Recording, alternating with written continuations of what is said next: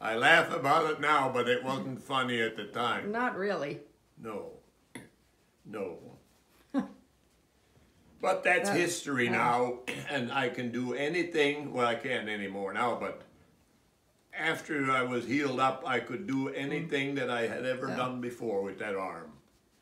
Well, let's talk for a second about the one doctor who Mom and I never met, but that didn't have the right personality probably to be in I think he was the head of the therapy department. He told me in so many words that I would not use that arm again. And I told him, I don't think you know who you're talking to. I'll be back someday and walk up and down these halls on my hands. And I did. In 2 years, I was back walking on my hands. But I worked on that for therapy for 3 years. Worked on it for 3 years. However, from the time of the accident till I was doing all of my own farm work alone again was 8 months. It did not go very well, but it did go. Yes. And while you were laid up, who did your work? I had a young man hired, Dave Peterson Jr., to do my cattle work, the milking and so on. And the neighbors did my field work. So without them, I'd have been up the creek.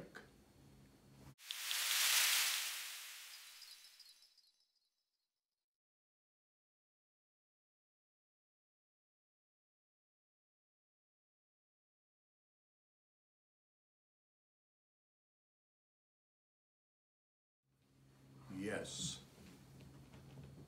Yes. But it was a losing year, that for sure. It was not good.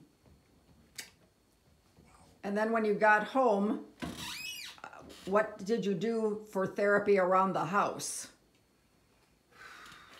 You didn't invest a lot in equipment. No, I did not. I made a little thing above the door. I screwed a screw up there and a little rope and a pulley, and so if I pulled down with my left hand, my right arm had to go up, and that's the way I worked that. And I had some other things that I did, but I kept working on it constantly. Yes.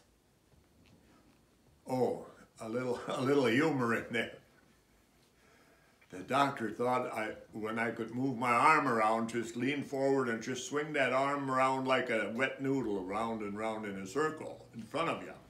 And it would help if you had a weight in your hand. So I thought, well, this old flat iron will be just right.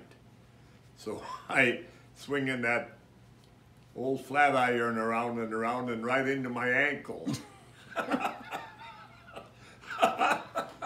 And I thought it was funny.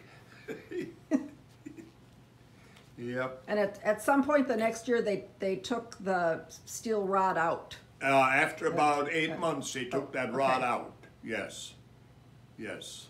And then when you were back able to do your own farm work, what extra effort or exercises did you go through to try to strengthen the arm? Like, didn't you say you pitched all the silage out by hand instead of using the unloader? Or, yeah. I did a lot of extra stuff just to get back in shape. But I was in pretty good shape then. No, I was 51 years old, but I was in good shape then. Yeah. Yeah. And then when you did go back to St. Mary's and you were able to walk on your hands, you had occasion to run into or talk to the doctor who had been so negative. Yes. Who was looking at the different measurements of things that they did. And one of the tests that they did was they gave you something to squeeze with each hand to see how many pounds of pressure you could do. And your right hand, I think, was 90, you could squeeze 95 pounds, and the other, your left hand, maybe 110 or something. Yeah.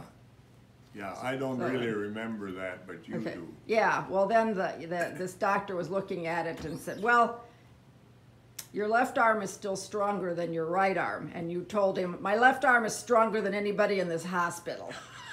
What do you contribute or attribute your survival and remarkable recovery? Well, the first thing is to have the good luck to have that engine stop on that tractor.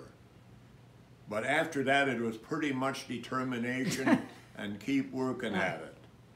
I'm convinced that most people quit too soon. But I was never one to give up too soon. Up until now. And you, did you get any get well cards while you were in the hospital? Yeah, I got a few cards and letters. My biggest day was I got 52 cards in one day. I think at first the nurses thought that they would tape the cards up somewhere in the room. Yeah. 'Cause that's what they did for other patients. And then when pretty soon there were so many they didn't know where to go with them, they gave up and they thought maybe they had a celebrity with them. Yeah.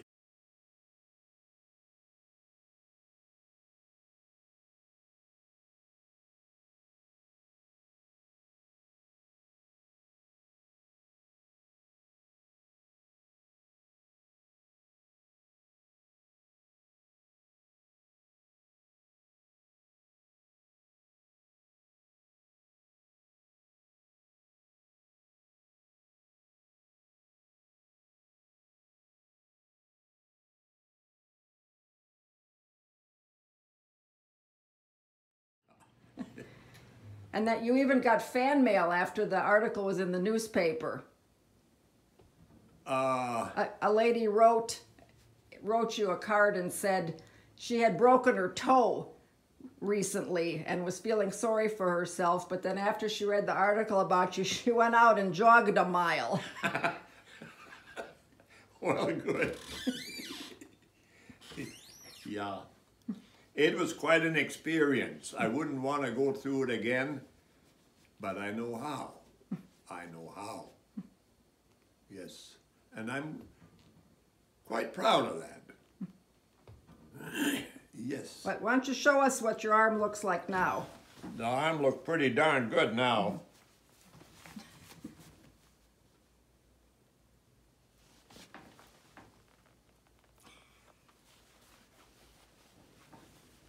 The skin graft on both sides. Yep. And that arm never bothered me. The weather never affected it. Nothing. Oh, and another thing, when I got home and I was on heavy medication and I ran out of these high-powered pills. So I called doctor in Janesville and told him that I wanted this prescription refilled. And he looked at that and he says, I'm not going to refill that. That doctor in Milwaukee is going after this like he's using a fire hose. I says, well, he's the man that's been keeping me alive. I'm going to talk to him. So I called him. Yeah, he says, I know that's what they say. But when they get a patient they can't do anything with, they take him to me.